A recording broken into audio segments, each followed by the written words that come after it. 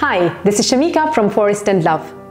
In this video, we'll be talking about a few do's and don'ts for our copper water bottles.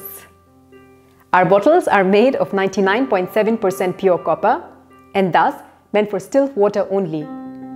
Do not store carbonated drinks, juices, or milk products in your copper bottles. Copper, just like gold and silver, is a precious metal.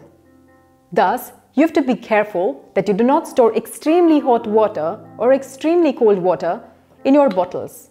What could happen over time is that the bottles start disforming and then have a screeching sound, you hear that, or are no more leak proof.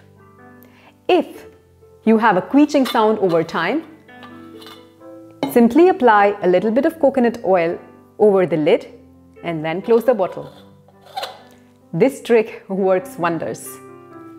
Also, if the lid is no more leak proof, you can simply change the silicone ring, get it exchanged at the store where you purchased your bottle.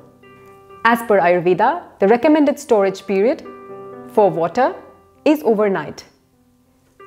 Simply store water overnight and drink it the next morning, either on empty stomach or throughout the day.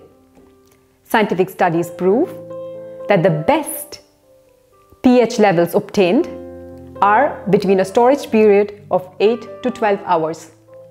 We recommend not storing your copper water for over 16 hours in your copper water bottles.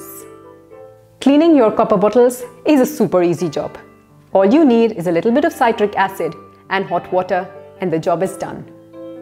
To know more on how to clean your copper bottle, do watch our cleaning tip video.